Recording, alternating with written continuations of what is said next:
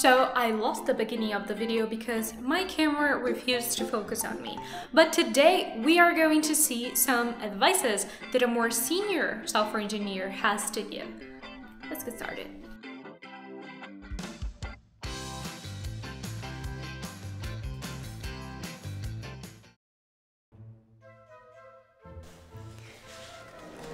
Hi guys, this is my first day at the company and just very excited to know what project I'm going to work on and build amazing features and amazing things. Welcome, but what do you mean building new products? The project that I'm going to work, I'm really excited to know what I'm going to build, like a whole product from scratch. I'm really excited to do that. Oh no, we work with a legacy code base here. A legacy code? What is that? Well, a legacy code base is code that is poorly written or with bad developing practices. You're not going to develop anything new here. You're just going to be fixing bugs and be staring at the screen thinking, what were my colleagues thinking when they wrote this? But in a university, they taught me how to build whole applications from start to finish. I don't understand. I thought that was what I was going to do in my work. Oh no, that's not what we do here in this project. No. But welcome! Hope you like it. Stay hydrated. The first lesson is you rarely write something from scratch. And I could not agree more. This even looks like a sentence that I said in one of my videos. Depending on the project, you will rarely build something from scratch. You know, things that were supposed to be already are. So it is unlikely that you will get into a project that you will have to build everything from scratch. You will probably start in a project that is already built and needs some maintenance. And when it comes to actually creating something new, that's probably not gonna happen. The author even says, in university they teach you how to write a 400-line program that solves a problem from A to Z. But in the real world, you have a code base of several 100,000 lines and you're trying to figure out what your colleagues were smoking when they wrote that marvelous piece. So no, don't go thinking that in your first job you just start writing flawless code in an amazing product. Probably not. Probably that project is already few years old and you're gonna have to maintain it, and dealing with legacy code is a pain in the The author says that he was surprised when he understood how much easier it is to code when you understand the whole background of what you're building. And that is true. Imagine you are doing something but you don't know what you're doing it for or who you're doing it for, how that is going to work and how the pieces are going to come together. If you don't have the domain knowledge, it becomes harder for you to understand what you're actually doing. I have gone through this situation where I wasn't very aware what the project was, and even though I tried as hard as I could to understand it, I still couldn't wrap my head around it. And it was much harder for me to understand the meetings, what they were talking about, what people meant, what the client was saying. For example, if you're building an app for a bank, it is important that you know how transactions work. It becomes way easier for you to know what you're building. So I totally agree with point number 2. Point number 3, he says that documentation is not emphasized enough. And I don't know if I agree, because it depends. Emphasized by who? In college? Well, that really depends. In my case, I went to college, but I never finished it. Depending on the professor, they really pushed me to, you know, document my code and etc. But in the industry, in general, it is very needed that you document your code, because remember that when you're writing, you're not only writing for the machine to read, but also for other human beings. And it's important that you document your code well so that another developer that will get to it, and someone will eventually in the future, that he understands what you meant when you wrote the code. So documentation, I think it's very undervalued, but at least in my case, it was very emphasized. Number 4. Yes, I'm doing this so you guys can look at my nails. I just got them done, look. Code is secondary, business value is first. I agree. And he says nobody's going to come up to you and say, oh wow, great job on writing that one-liner, amazing.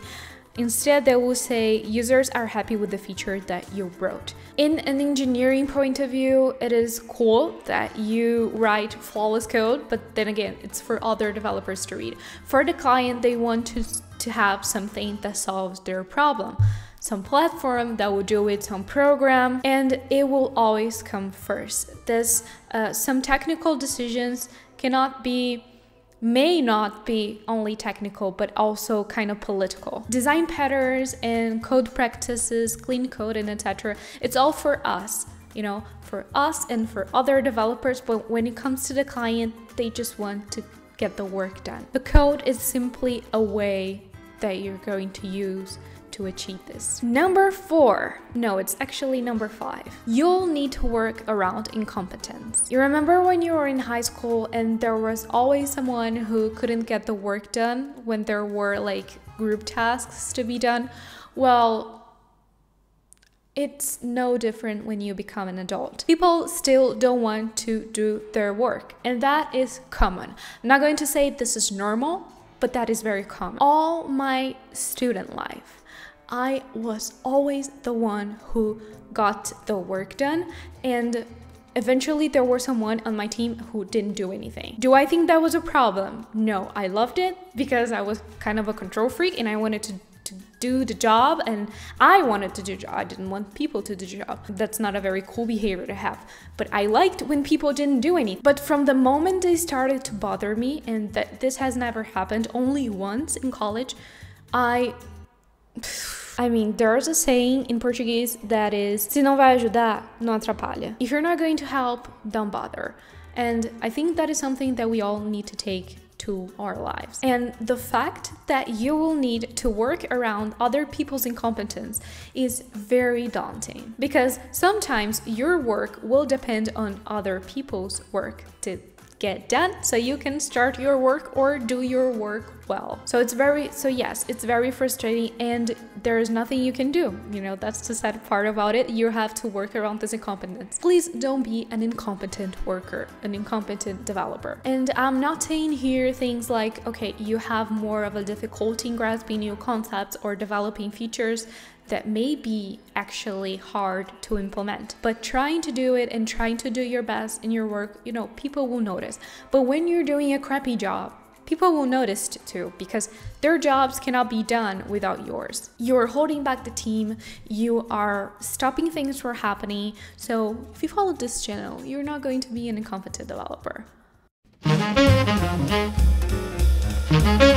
You work with uncertainty most of the time. Dealing with people is hard. Dealing with uncertainty is hard. And dealing with the certain people is harder. I think it's very complicated from day one to organize and plan and architecture the system in a way that is going to be unchangeable. Most of the times you will work and you will not actually know what you're doing. I don't know. Assume everything has bugs. You know that feeling when you're coding and you get an error, and then you work towards that error so much and you get happy when the console shows you another error. When you assume everything already has bugs, and it probably does. And yes, we can never be entirely sure of our code, because sometimes little things may have been missed. And even if you're using third-party libraries and you're working with other people's code and you're assuming that they're more competent developers, so of course there will be no bugs, right? But that's not how it works. The longest phase in the life cycle of a software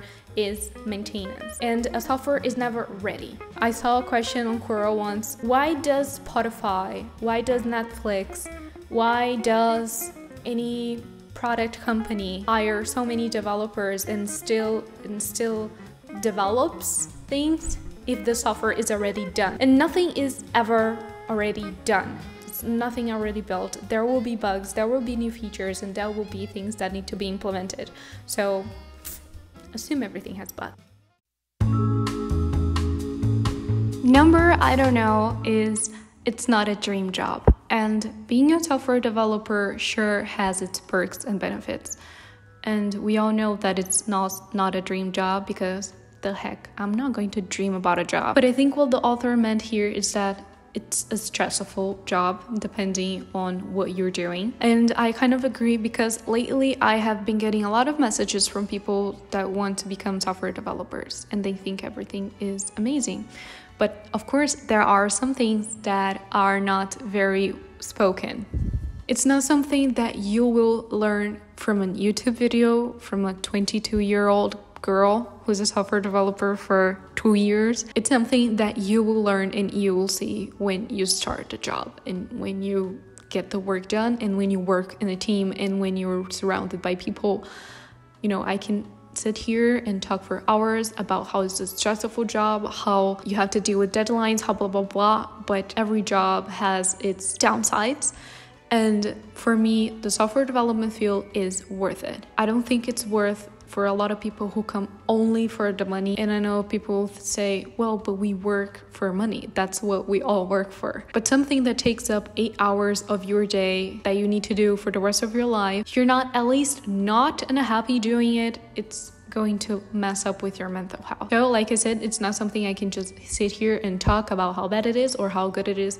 You will learn on the get-go. You will learn when you are actually starting to work, and you will see how that goes. It is probably very easy for me to sit here and say that if you're studying and if you're working towards it, you will get it. And sometimes that's not true. Sometimes no matter how hard you try, it just doesn't happen. I have started so many side jobs or side gigs, and none of them worked. And I don't consider myself a failure because they didn't work and I didn't continue, because deep down I didn't want, I didn't want that for me. I want what I'm doing now, here recording YouTube videos, and I have a trip scheduled for tomorrow. I have to take a bus at night, but I'm here and I'm recording content for you guys, and that is what I like to do. That is what I enjoy doing, and editing this video, I'm sure I'm going to have lots of fun doing it. I'm not going to come here with the speech of do what you love, work with what you love, and you're never gonna have to work for your entire life. That may be true for a lot of people and for a lot of works out there, but software development, at least for me, is definitely not one of those. I am 100% not unhappy doing what I do. I like what I do, but it's still a work for me. If you have tried and you have failed, and you have tried and you have failed, and you have tried and you have failed, but you're still there and you're still trying and you're wondering if that's for you, there is not a way for you to find that out. I'm sorry, I know you wanted an answer, but there is no way that I can give you this answer. Sometimes I feel like it is not for me as well, because I am not an amazing developer. I try very hard, I work very hard, but it's not natural for me. I think there, for example, my boyfriend, he's very gifted in terms of programming and in terms of technology, and I'm not, and I wanted to be, but take a lot of time to learn new concepts, not so much to understand, but to piece everything together. So it really depends. You don't have to be a genius, and you find that out when you start working and you see that there are a lot of more people more incompetent than you that are doing better than you. This hasn't happened to me, but I see it happening with a lot of people, and that's it. I took this time to say a lot of things that I don't think are related, but thank you for watching. Until now, see you in the next one.